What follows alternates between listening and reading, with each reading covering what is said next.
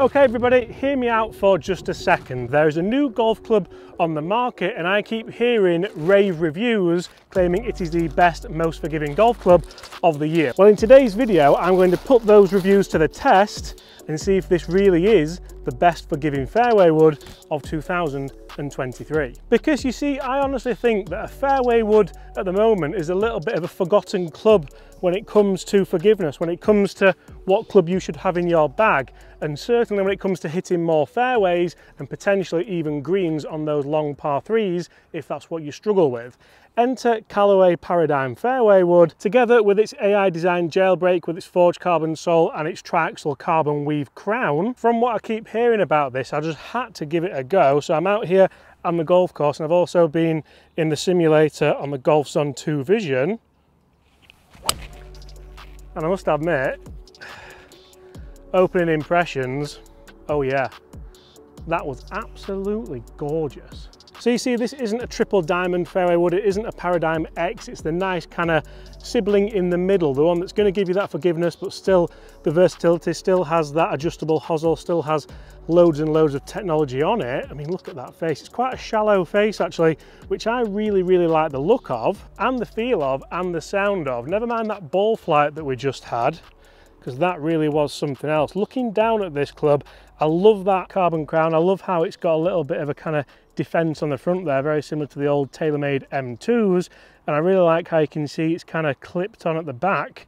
I don't know, for me that just gives it a little bit of a more industrial look, which is never a bad thing in a golf club. Can we hit the same shot again? Consistency is key, and the reviews have all been good.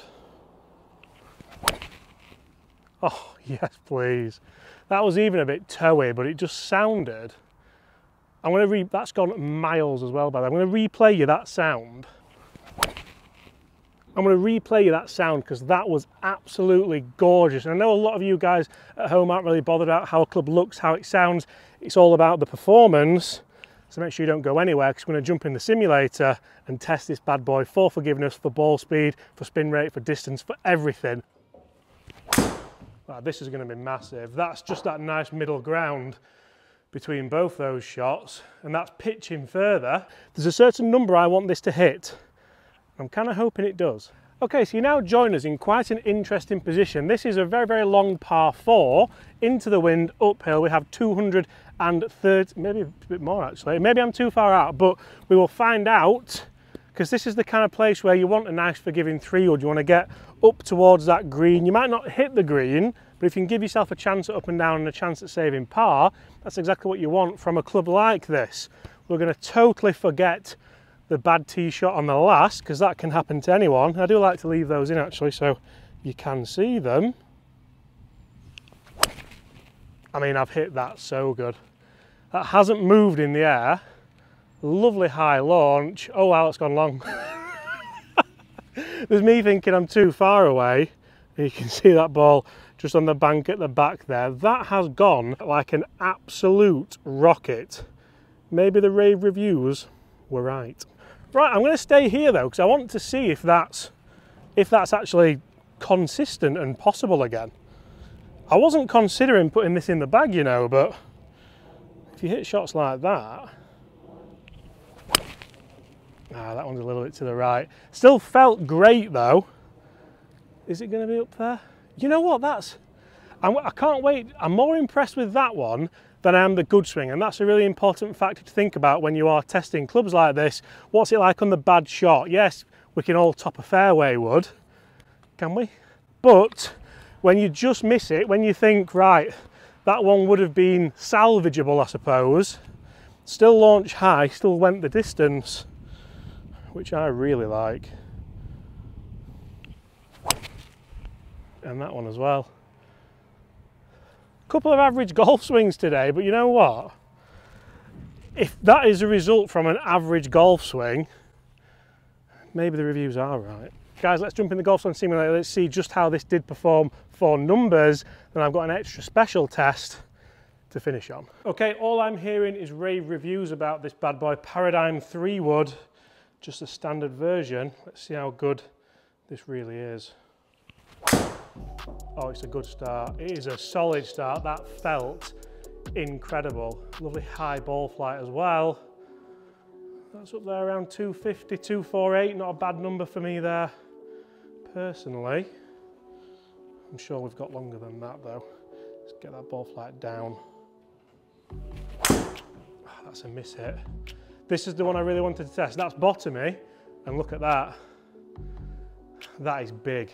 This is where this technology really can come in well, and this is what I was speaking about on the golf course as well. Sometimes, like I've caught that not great, but it's dipped the spin on it, maintained ball speed. Oh, this is going to be massive. That's just that nice middle ground between both those shots, and that's pitching further. Pitch 253, still running up towards 270. Again, just a lovely number, a lovely big high fade as well. Spinning at 3-2, big fan of that, but also a big fan of those left to right ball flights. This could be as good as they say. Look at that again. That's toey, so that's why it's turning over a touch. That might have lost some ball speed, but it's still pitched at 250. That for me, my driver pitch is around 275, so when I nail this, it's up around 260. When I don't quite get it, 250. That still ran out to 261 yards. Don't mind that. I've really got that one. I love you can get that low one out of it, you know. That's the longest one so far. 268. Right, let's go a couple more. Let's jump back out on the golf course. Let's see how workable this bad boy is. It's a funny one, you know, because when the driver's that good, often the fairway wood disappoints, it lets down. This one, I really don't think it does. Consistency-wise, I am all over this. I'm going to play one more and try and play a really low one. Just get it like a knuckleball out there. Like that. Look at that. Bang straight, knuckleball. Is it up there? Oh, just didn't have the launch, but it's still 266. Guys, let's jump back on the golf course and see if the hype is worth listening to. So for two pretty average golf swings and one, well, exceptional golf swing, I'm really happy with where these balls have finished from such a long distance out. We've got a chance, albeit a very difficult chance, of getting up and down for par. Guys, those numbers were really, really consistent in the Golf Swing Simulator. I absolutely love that. Now we've got an extra special challenge. Downhill, par 5, can we hit 3-wood off the tee? And hopefully, can we hit 3-wood from the fairway and try and get on this green in 2? Or like I said earlier, there or thereabouts in 2 and give yourself a chance for a birdie. I'm actually going to tee off with this from the ground because, to be honest, I much preferred it from the ground than off the tee, which I don't really say much about fairways, but the elongated back on this just kind of makes it feel almost a bit like, I don't know, a cheat code. Look at that. I mean, I've cut across that a little bit, but it's still not bad. And I think another one of those gets us there or thereabouts. Forgiveness, as long as you hit the face, there or thereabouts. Right, okay, so because that was a little bit of a cutty ball flight, we're left with probably quite a long way in now. The ideal line is just to the left-hand side of those bushes, and I'm actually on a downhill slope, downwind, downhill. So realistically, distance shouldn't be an issue. Lots of videos filmed today, guys, if you do want to hit that subscribe button and see more. And you see, it's quite a funny one because usually when I would grade, assess or review a fairway wood, I'd be thinking about versatility. I'd be thinking about, can I pick my ball flight? Can I play a stinger? Can I play it nice and high? Whereas with this one, that's sort of gone out the window a little bit. I don't feel like I've got the confidence to be able to do that with this, but I feel like I have got the confidence to stand there, just make a generic golf swing, and it's going to do pretty much exactly what you want it to do, a nice mid-boring flight with the right amount of spin on it and not too much dispersion. Right, come on, disperse towards the flag. Oh, look at that. That is a thing of beauty. Just kick to the right now. Again, that wasn't the best strike. I'm going to say that was just a touch out the heel, but I honestly think, I mean, that sounds incredible. I'm going to replay that sound once again for you. And that wasn't hit out the middle. Can't wait to see if that's down there. We can see that just on the left side. It didn't take the kick right that I wanted, but for 2-3 woods off the tee in the fairway, we are pretty much flag high. I'll go as far as saying we're a good kick away from a really good eagle chance. Unfortunately, we didn't get that kick. but we can try and get as close as we can for the birdie. Guys, thank you so much for watching. I really hope you've enjoyed that review of what I think could be what a lot of people may think is overrated, but in fact makes it underrated. Guys, thank you so much for watching. Smash that subscribe button. I'll see you all exactly the same time tomorrow. Goodbye.